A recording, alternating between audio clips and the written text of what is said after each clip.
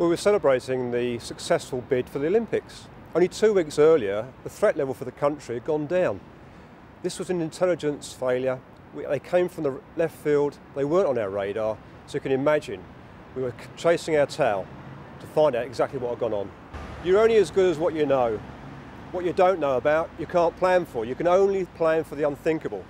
No one would have imagined that UK citizens with a Yorkshire accent would have been responsible for 52 killings on the streets of London for the first time as suicide bombers. We still do not have a truly national police counter-terrorism unit, and also the structures within COBRA, the emergency meeting, I think need refreshing.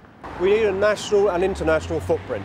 We do have counter-terrorism units that are dedicated to that agenda, but they still operate across 43 police forces. There's not one person that's truly accountable. What we do have is a coordinating centre. For me, that's a fudge. We need a truly national outfit. The advantage of having one unit is you have one person in charge that cuts across all the boundaries. We've got experience in this country of running terror operations where every time we go across a false boundary, we need to renew the authority for carrying firearms, for example, or IT systems don't speak to each other. That's crazy, especially when you've got national outfits for serious crime and immigration. It should be the same for counter-terrorism.